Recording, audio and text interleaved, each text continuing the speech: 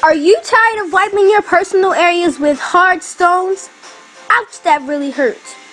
And thin lace, which is really hard to get clean. Rough and uncomfortable coconuts. And don't let me forget nasty community sponges. Oh, and magazine pages. People desperate to use anything.